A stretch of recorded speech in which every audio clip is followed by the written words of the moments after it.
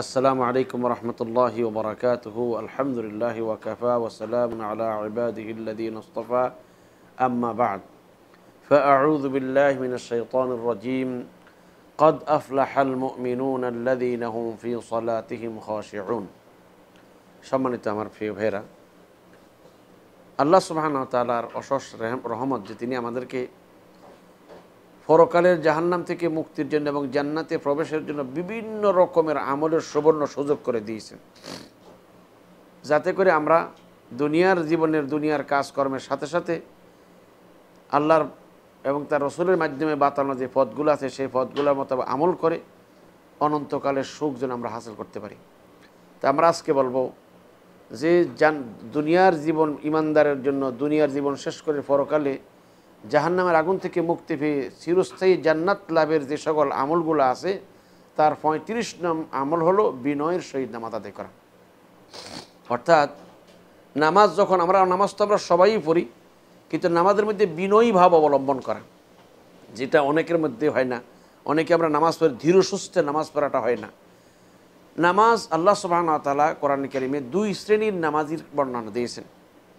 এক শ্রেণীর নামাজি হলো যে যারা খাঁটি মোমেন, যারা আল্লাহর ভয়ে নামাজ পড়ে, যারা বিনয়ের সহিত নামাজ পড়ে, আল্লাহ তাদের বর্ণনা সূরা আল মুমিনুনের ১ম এবং ২য় নম্বর আয়াতে দিয়েছেন যে আল্লাহ পাক বলেছেন কদ আফলাহাল মুমিনুন, অবশ্যই মোমেনগণ সফল কাম হয়েছেন। কারা কারা সফল কাম? আল্লাযীনা হুম ফি সলাতিহিম খাশিউন, যারা তাদের নিজেদের নামাজে বিনয় বা নম্র হয়েছে, বিনয়ী ভাব অবলম্বন করেছে। অর্থাৎ যারা খুশু এবং খুজুর সাথে বিনয়ের সাথে নম্র হয়ে নামাজ আদায় করেছে, এরা সফল হয়ে গেছে। এখন যারা ইমানদার তারা বিনয়ের সহিত নামাজ পড়ে, কিন্তু আরেক নামাজির সম্পর্কে আল্লাহ পাক বলেছেন ইন্নাল মুনাফিকিনা ইউখাদিউনাল্লাহা ওয়া হুয়া খাদিউহুম, নিশ্চয়ই মুনাফিকরা তাদের ধারণা অনুযায়ী আল্লাহকে ধোঁকা দিচ্ছে, আসলে তারা নিজেকে নিজে ধোঁকা দিচ্ছে।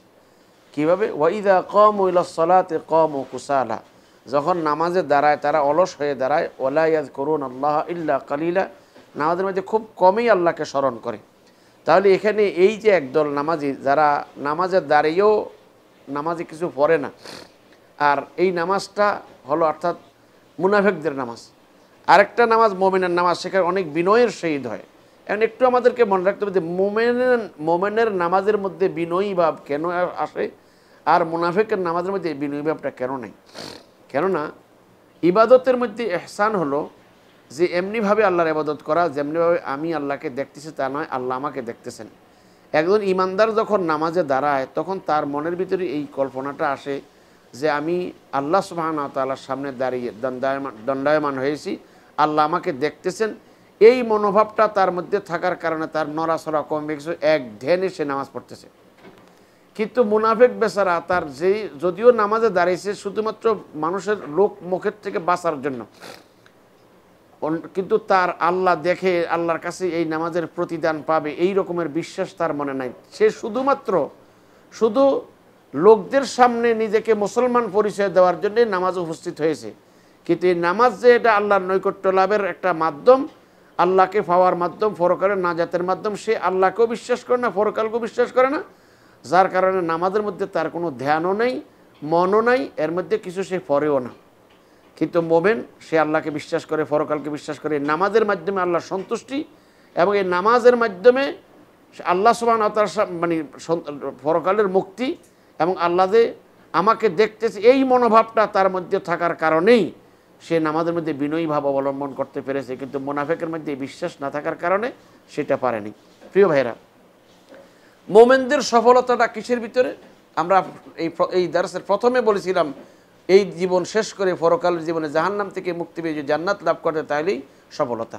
তো প্রিয় ভাইরা, তাহলে বোঝা যাচ্ছে যে আমি আর আপনি আমরা নামাজ পড়ি, এই নামাজটাই আমাদের জন্য আলহামদুলিল্লাহ জান্নাতে যাওয়ার কারণ হবে। তবে এই নামাজটা যদি নাকি আমরা বিনয়ের সহিত পড়তে পারি তাহলে অতিরিক্ত আরও বেশি বেশি আমরা ফজিলত পাবো। আর সেটা হলো জান্নাতুল ফিরদাউসের উত্তর। জান্নাত সময়ের মধ্যে সর্বোচ্চ জান্নাত, সর্বোত্তম জান্নাত হলো জান্নাতুল ফিরদাউস। আর এই বিনয়ের সহিত যারা নামাজ আদায় করবে তার এই জান্নাতুল ফিরদাউসের উত্তরসূরি। আল্লাহ বলেন উলাইকা হুমুল ওয়ারিসুন আল্লাযীনা ইয়ারিসুনাল ফিরদাউসা হুম ফিহা খালিদুন, তারাই হবে জান্নাতুল ফিরদাউসের উত্তরসূরি। আর যারা জান্নাতুল ফিরদাউসের উত্তরাধিকারী হবে তারা চিরকাল সেখানে থাকবে। তাইলে বিনয়ের সহিত নামাজ আদায় করা এটা হলো পরকালের জীবনে ধন্য হওয়ার জন্য, জাহান্নাম থেকে মুক্তি পেয়ে জান্নাত লাভ এবং জান্নাতুল ফিরদাউস লাভের জন্য একটা বড় মাধ্যম। তাছাড়া আল্লাহ রসুল বলেছেন, যে ব্যক্তি বিনয়ের সহিত নামাজ আদায় করবে আল্লাহর ধ্যান হয়ে গেলে তার জন্য জান্নাত ওয়াজিব হয়ে যাবে। যেমন হাদিসে আছে, এক নম্বর তো আল্লাহ পাক তাকে ক্ষমা করে দিবেন। যেমন এক হাদিসে আছে রাসূল সাল্লাল্লাহু আলাইহি ওয়াসাল্লাম খামসু সালাওয়াতিন ইফতারাদাহুন্নাল্লাহু তাআলা মান আহসানা ওয়াদুআহুন্না ওয়া সাল্লাহুন্না লিওয়াক্তিহিন্না ওয়া আতাম্মা রুকুআহুন্না ওয়া খুশুআহুন্না কানা লাহু আলাল্লাহি আহাদুন আন ইয়াগফিরা লাহু। রাসূলুল্লাহ সাল্লাল্লাহু আলাইহি ওয়াসাল্লাম বলেছেন, 5 ওয়াক্ত নামাজ আল্লাহ পাক তার বান্দার প্রতি ফরজ করেছেন। যে ব্যক্তি উত্তম রূপে ওযু করবে এবং ওই নামাজগুলো ওয়াক্ত মোতাবেক এবং পরিপূর্ণ রুকু এবং সেজদার সাথে খুশুর বিনয়ের সাথে আদায় করবে, আল্লাহর সাথে তার সাথে চুক্তি হলো যে আল্লাহ তাকে ক্ষমা করে দিবেন। অপর এক হাদিসে আছে যে রাসূলুল্লাহ সাল্লাল্লাহু আলাইহি ওয়াসাল্লাম বলেছেন, মা মিন মুসলিমিন ইয়াতাওয়াদ্দা ফায়ুহসিনু ওযুআহু সুম্মা ইয়াকুমু ফায়ুসাল্লি রাকাতাইন মুকবিলুন আলাইহিমা বিকলবিহি ওয়া ওয়াজহিহি ইল্লা ওয়াজাবাত লাহুল জান্নাহ। রাওয়াহু মুসলিম। রাসূলুল্লাহ সাল্লাল্লাহু আলাইহি ওয়াসাল্লাম ইরশাদ করেন, কোনো মুসলমান যখন উত্তম রূপে ওযু করবে অতঃপর দাঁড়িয়ে 2 রাকাত নামাজ পড়বে, মানে তার মন দিল আল্লাহর দিকে ধাবিত করে নামাজ পড়বে, চেহারাকে কোনো দিকে এদিক সেদিক ফিরাবে না, দিল এদিক সেদিক ফিরাবে না, এক ধ্যানে এক মনে নামাজ আদায় করবে, তার জন্য জান্নাত ওয়াজিব হয়ে যাবে।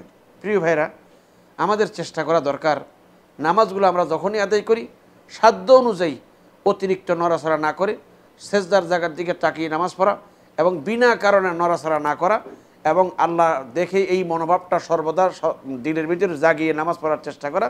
তাহলে আশা করা যায় এইভাবে কিছুদিন চেষ্টা করতে করতে আমাদের মধ্যে বিনয়ীভাব তৈরি হবে, আর বিনয়ের সহিত নামাজ আদায় করতে পারলে জান্নাতুল ফিরদাউসের উত্তরসূরি হতে পারবো।